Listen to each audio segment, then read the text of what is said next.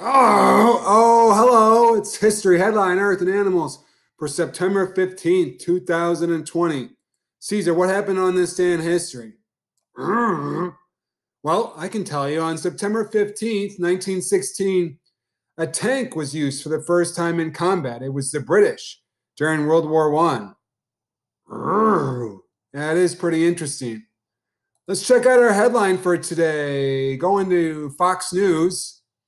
A mother was asked to deplane a Southwest flight with her 2-year-old because he wasn't wearing a mask, she says.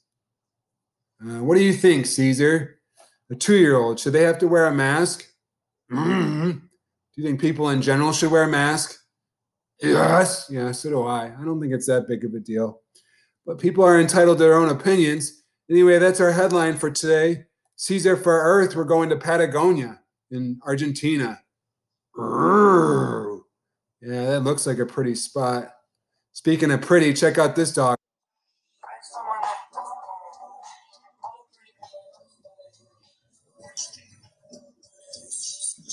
What do you think? Well, I'm going to try to calm Caesar down. You guys have a great day. Bye-bye.